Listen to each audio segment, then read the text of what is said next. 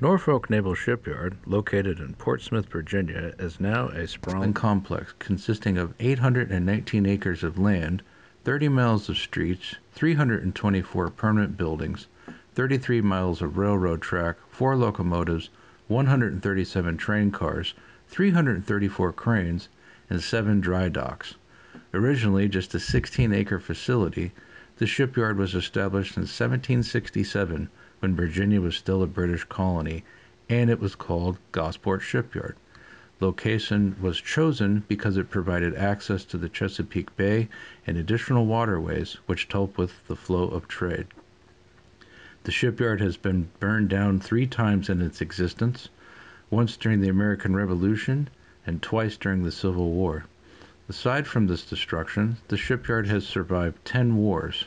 The facility has supported the needs of the U.S. Navy during times of peace and war and has embraced the various changes in shipbuilding technology. For instance, the first dry dock to be used in the Western Hemisphere was at Norfolk Naval Shipyard. The dry dock, now called Dry Dock No. 1, began operations on June 17, 1833, and has now become a National Historic Landmark. Prior to World War I, the shipyard was the home port for the Atlantic Fleet. USS Texas, the very first American battleship for the U.S. Navy, was built here in the 1890s. Texas was also the first ship constructed entirely of steel that was built at the shipyard. USS Texas saw action during the Spanish-American War. In the 1920s, several battleships were upgraded with more modern equipment at the shipyard.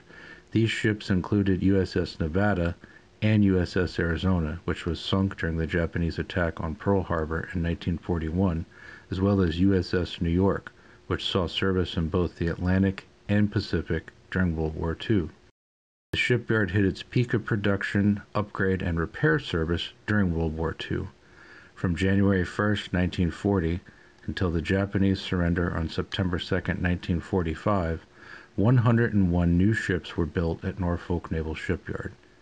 These included 20 LSTs, landing ship tank, 50 LCMs, landing craft mechanized, 2 different classes of destroyers, with 10 ships in total being built, the battleship USS Alabama, and 3 Essex-class aircraft carriers. The shipyard was also able to provide repairs and equipment upgrades for ships that were transferred to the Pacific Fleet, as well as ships serving in the Atlantic Fleet. World War II brought a population boom from the increased work at the shipyard. At the beginning of the war, there were close to 8,000 people employed at the shipyard.